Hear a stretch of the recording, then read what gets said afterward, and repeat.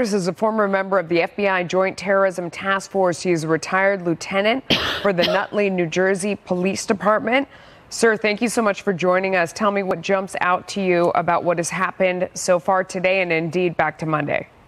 Well, a couple of things. Number one, by the number of packages that we are beginning to find, this was a well-coordinated individual that planned to have this all happen simultaneously, number one. Number two, I'll tell you what's going through my mind right now, that person is watching us.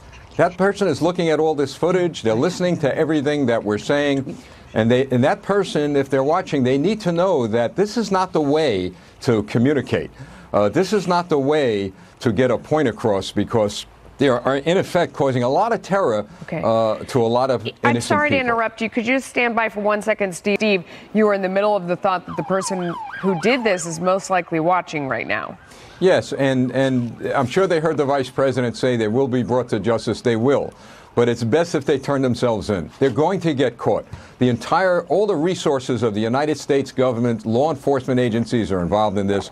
You've heard about the forensic studies, the analysis, the comparative analysis of each device is going to be made. They're going to get caught. They always get caught. So it's best the person turn themselves in and let's get this over with, because this is going nowhere fast. It's meaningful to you, I would bet, that none of the devices actually went off. What does that tell you? Well, thank God for that.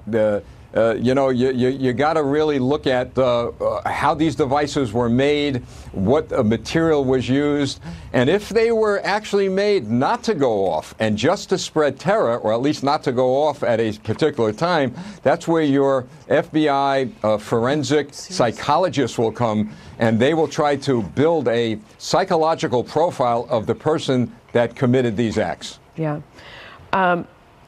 Would you guys like to get in and ask Steve a question? I'm going to add this in. Yeah. Jessica, you and I were just talking about the situation with Debbie Wasserman Schultz's office. She was not there when they believe the device was found, but now the office has been evacuated after that report of a suspicious package. And I was quoting that Sun Sentinel report just moments ago with local police saying that they are looking at this. So now we're seeing something kind of similar to what we saw at Time Warner Center, where a device, suspected device was found. They evacuate, they continue to investigate at that point. And if that is the case, that would bring our number to 4. Steve, are you still with us? Yes, I am. You are.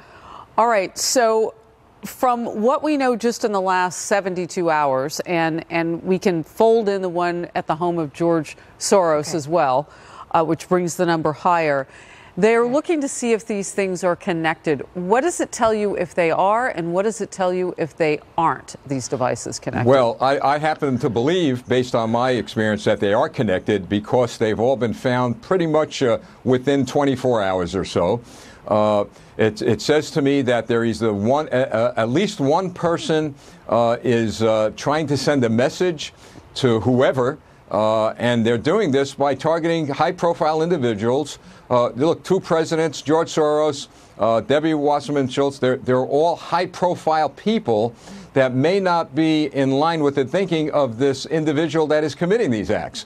So the common denominator here is, it seems to me that the person committing these acts have more of a ideological dispute with these people than anything else. And this is not the way to send the message. And let's hope to God we don't find any more as we move on today. So it's interesting, because as you're talking, of course, we don't know the details or the motivation behind all of this. You're looking at it with your forensic background.